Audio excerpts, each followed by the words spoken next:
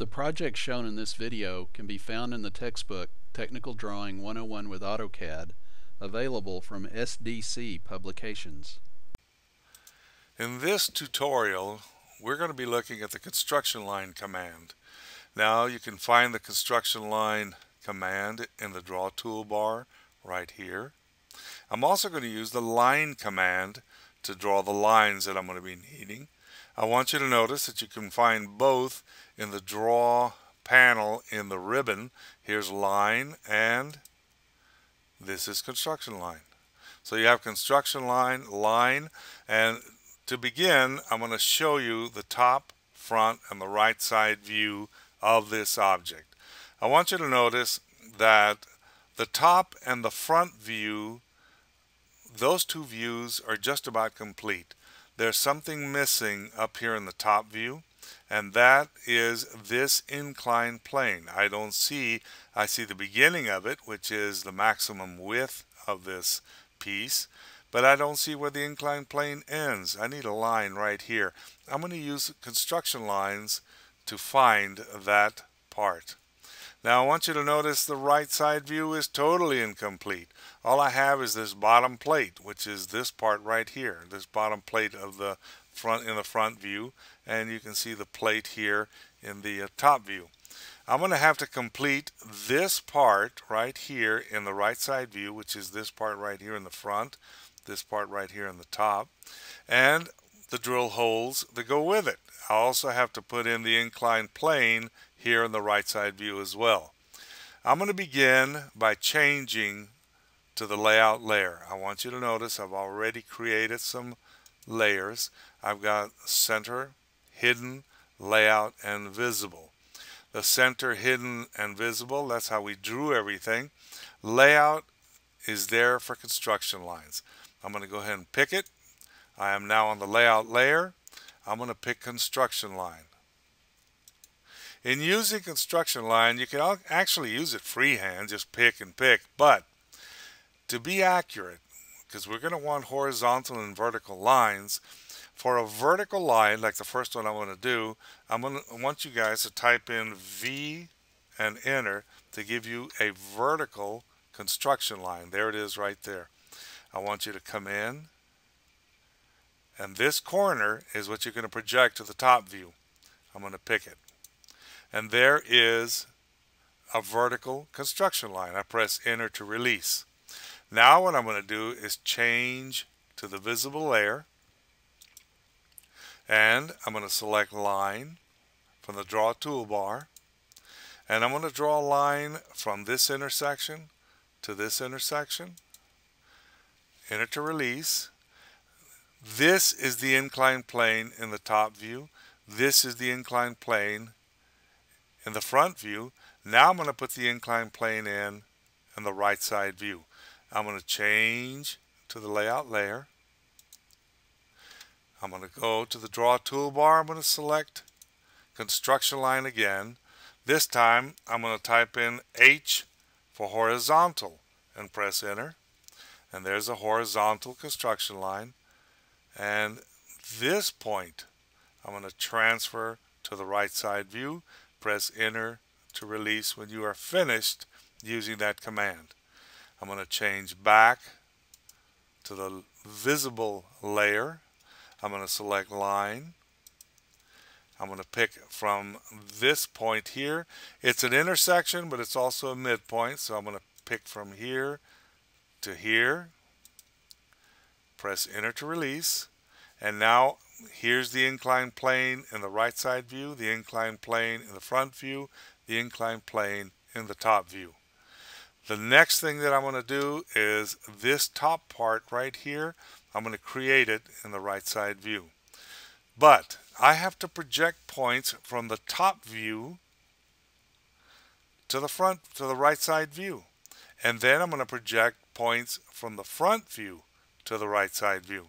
First, I'm going to project these depths from here to here.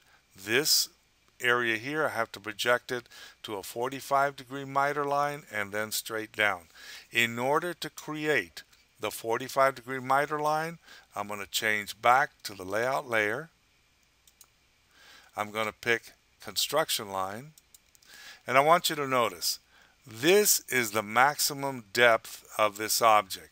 This is the maximum depth of the object in the right side view.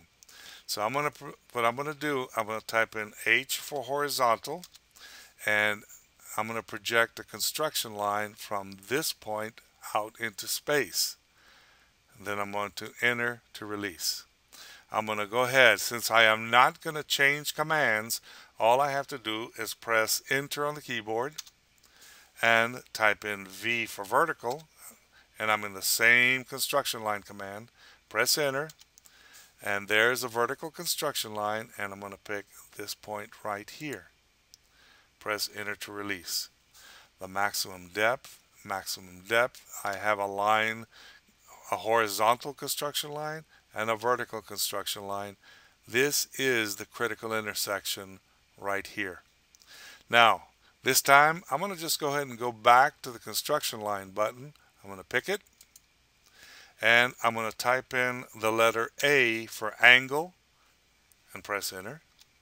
And the angle that I want is 45 degrees. Press enter. And there is a 45-degree angle. I'm going to go to this intersection right here, and that's where I'm going to select. Press enter to release. This is my 45-degree miter line. Now, what I'm going to be able to do is project points from the top view to the 45-degree miter line and then straight down. And the dimensions will be correct in the right side view. So, the first point I'm going to project over is this one right here.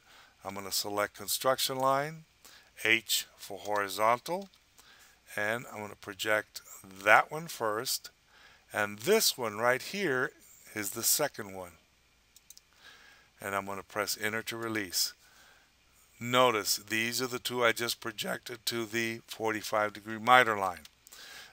Since I'm not changing commands, I'm still going to be in construction lines. All I have to do is press enter.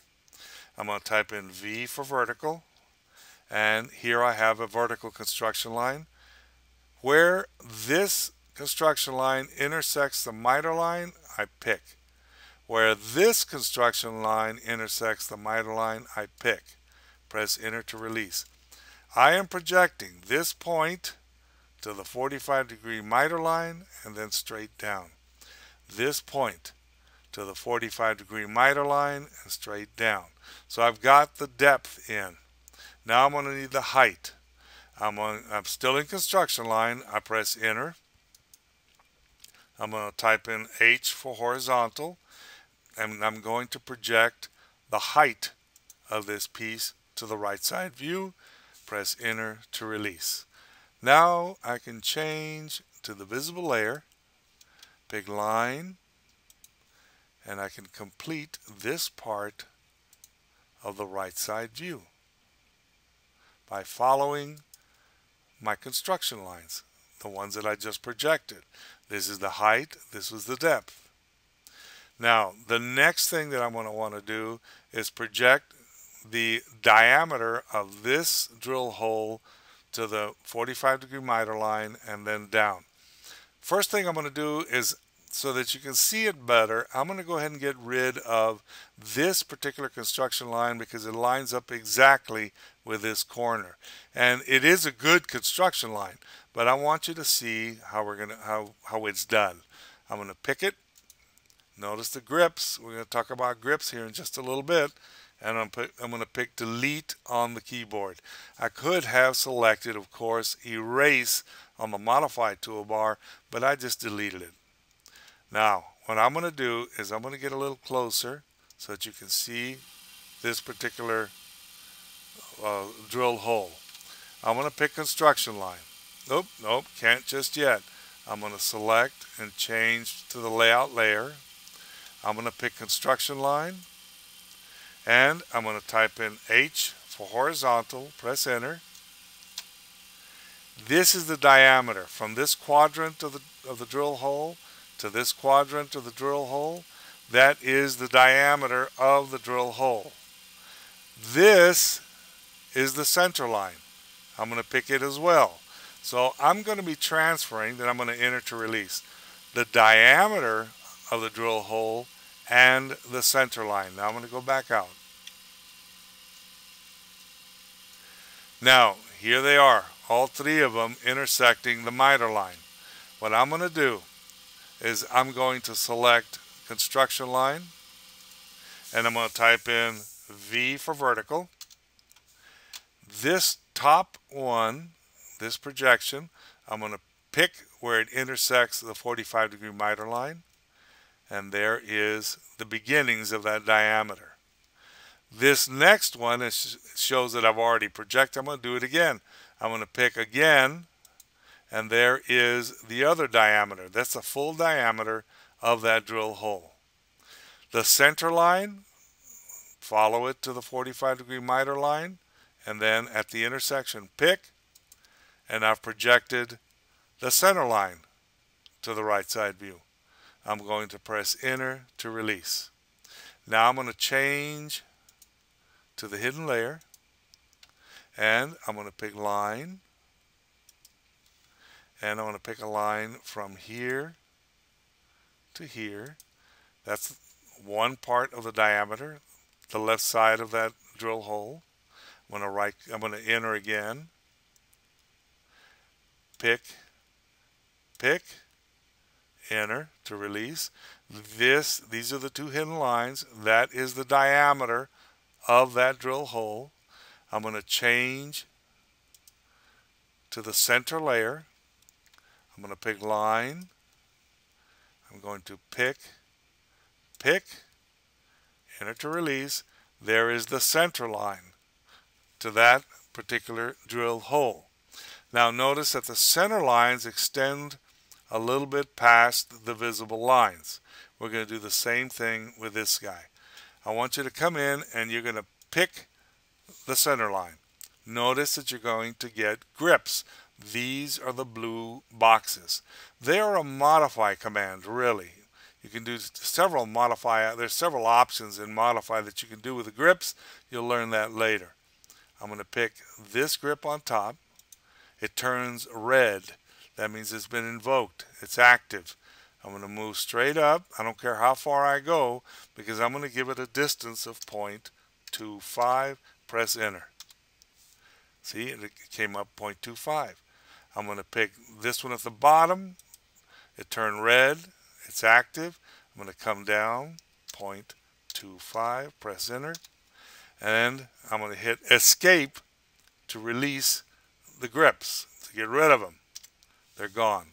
What I have right now is a hidden line, and from here to here, a center line. The next thing, notice that I've got a drill hole here. I'm going to change back to the layout layer, and I'm going to select construction line, H for horizontal. I'm going to go from this quadrant of the drill hole across the diameter to this intersection, pick it, and also the center line, and enter to release.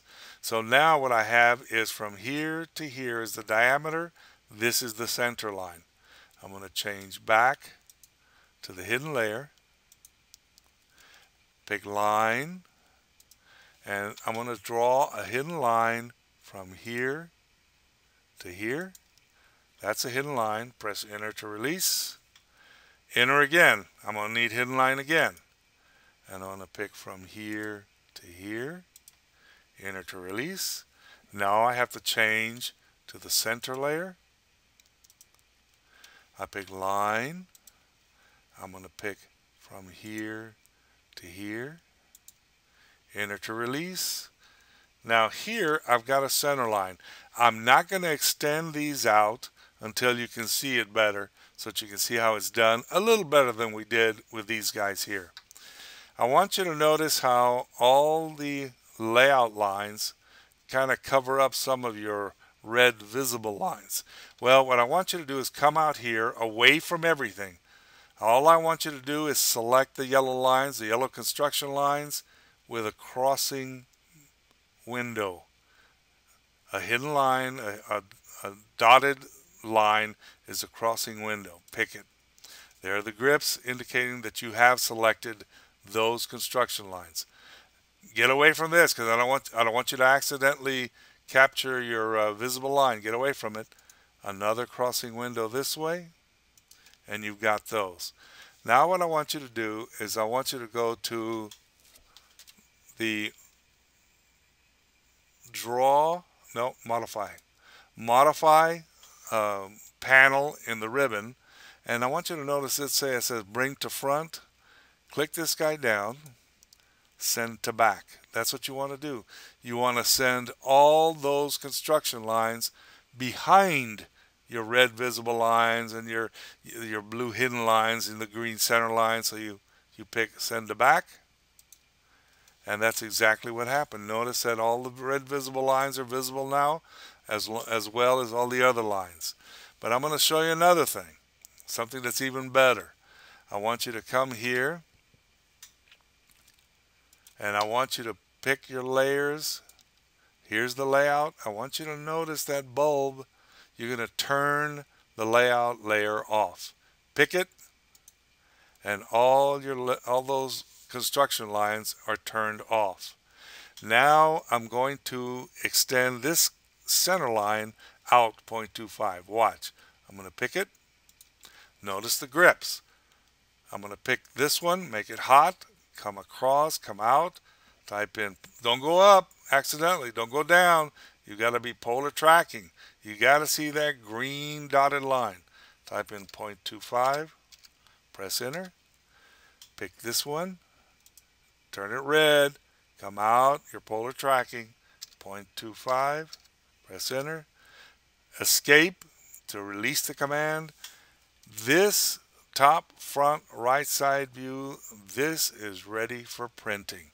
And that's the end of the X line, the construction line tutorial.